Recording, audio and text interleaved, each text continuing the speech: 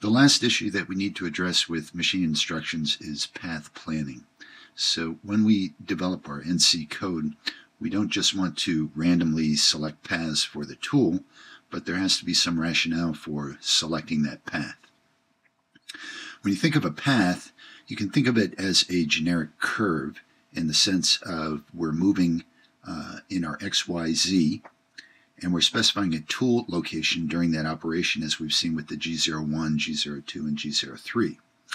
Note that a lot of the examples that we did were two-dimensional, but in reality most of our paths are going to be three-dimensional in nature, and depending upon the configuration of the machine, we may be moving in all three dimensions simultaneously.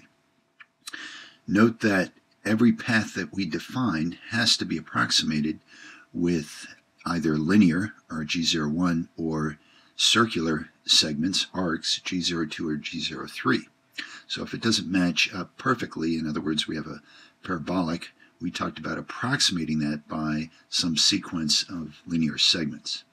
We've also noted that there are certain times when we are cutting in terms of removing material, and then we also have non-cutting sections where we are trying to position the tool with respect to a location on the workpiece. The objectives, of course, are to minimize our overall cycle time as well as the cost to perform the operation.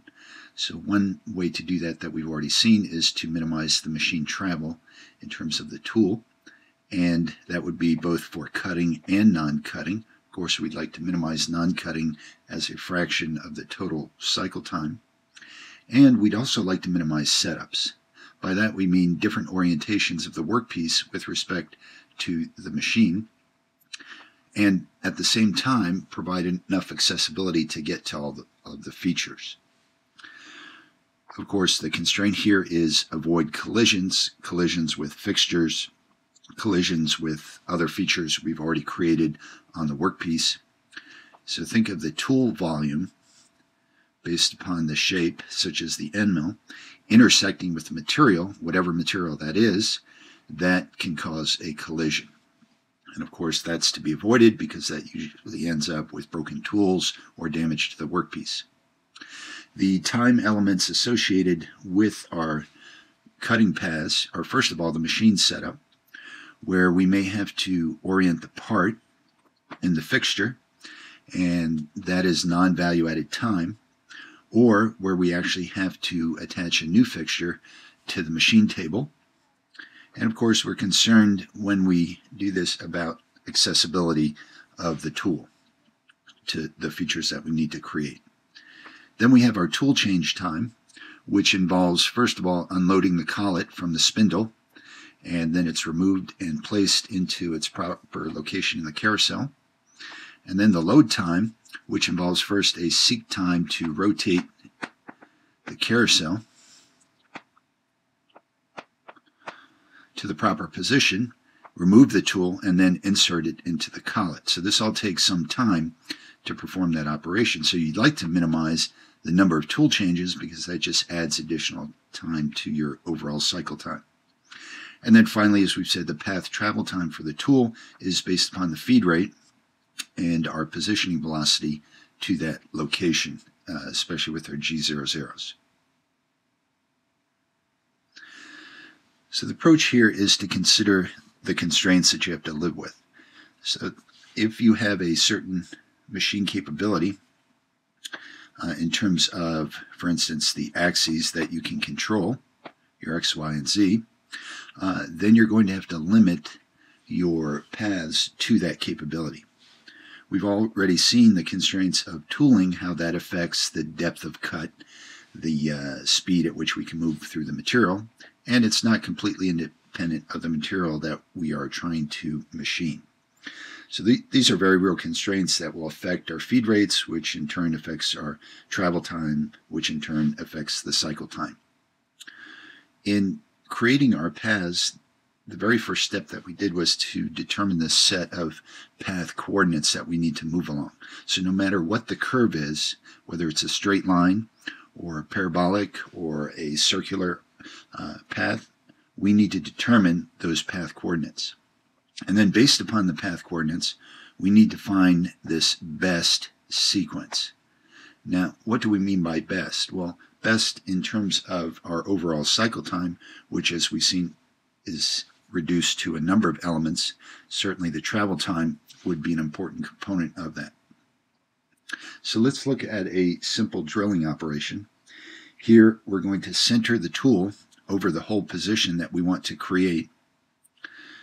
So that would involve a move to that location.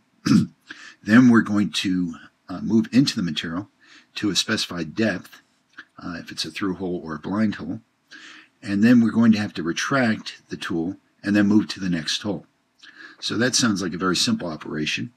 And how would we go about thinking about that in terms of path planning? Well, what appeared to be a simple operation, when we look in the context of a printed circuit board where we have to create a number of through holes, and these can be in the hundreds, then that notion of the best path becomes more important.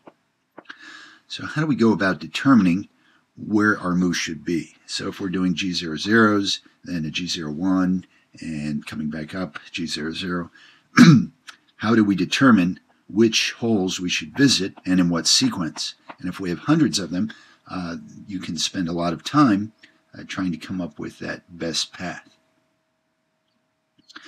Well, if you think back to IE 312, you probably came across this traveling salesman problem.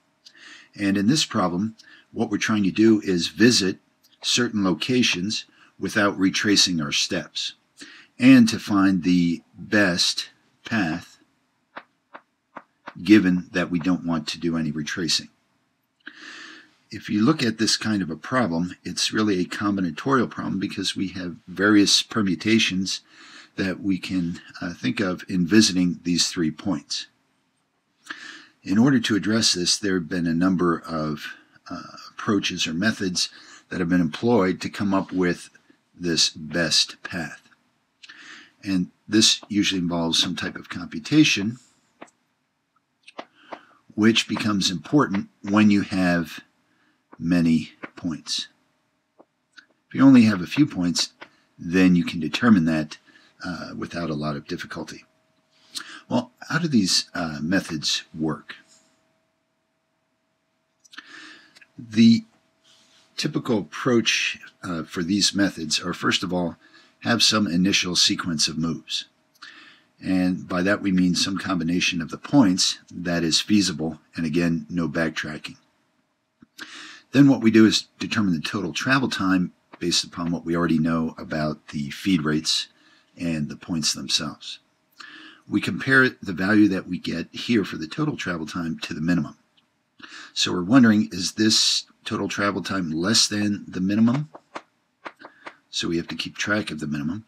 If so, then we're going to replace it, and it will become the new current minimum. So it's kind of a search approach. And then what we'll do is we'll perturb or make a slight change in our sequence, again the sequence of points, and then we'll iterate until some stopping condition is met. And typically the stopping condition means that we're not seeing much of a change in this total travel time. So at that point we would say we found the best sequence of points. So here's an example.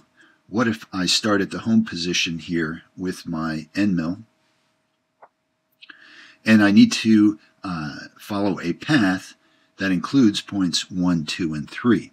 The question is there a best or optimal path associated with this sequence of points? And again, here we'll assume that we start at home, visit our 3 points, and then return home. The sequence, of course, will affect our total travel time. So you should be able to determine that optimal path. In addition to having a best path, we also have to think about the volume of material that we are removing. And here we're considering our depth of cut and the geometric volume that has to be removed. So when you think of the features, creating the features, you should think about them from kind of the complement point of view, and that is what volume of material needs to be removed. So if it's a rectangular slot, then we're going to have to remove a rectangular prism.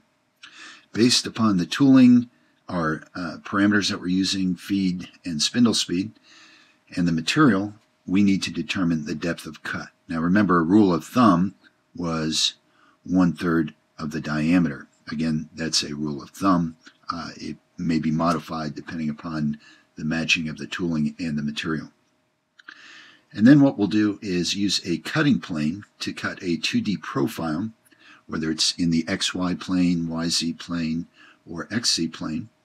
And in that plane, we will follow some type of path sequence, again, based upon our best path. And then we'll move down in whatever axis, for example, in the Z-axis, and again perform a similar path, assuming that the cross-section of the feature is not changing, and we'll repeat this until we've removed the entire volume that needs to be removed. So when you think about the profile that you're trying to create, we can think about it at different depths of cut.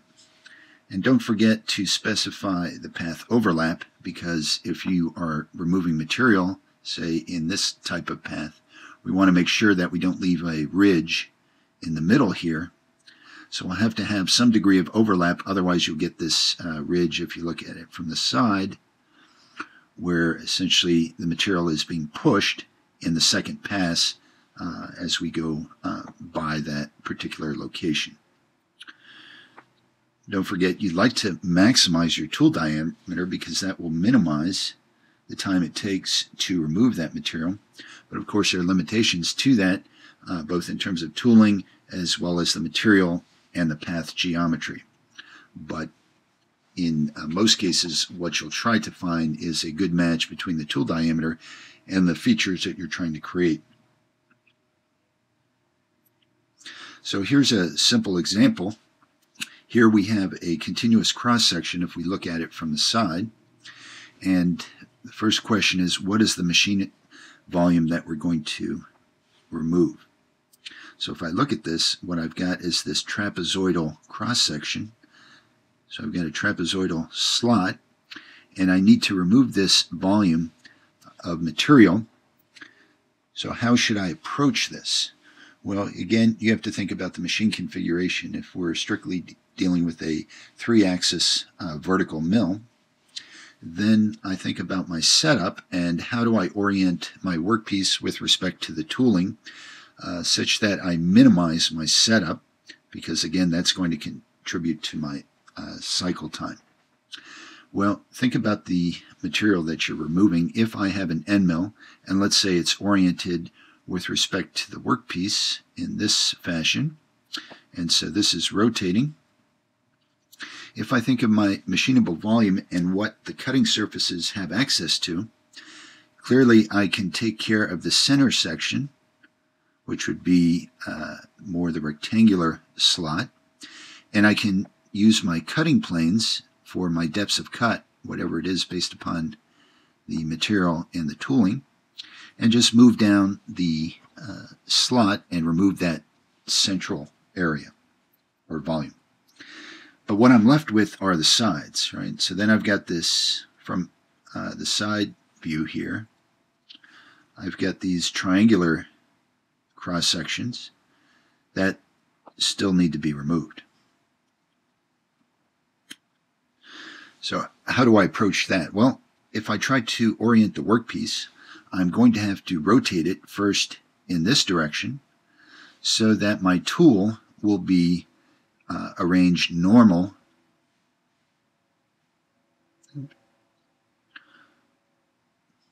to this surface.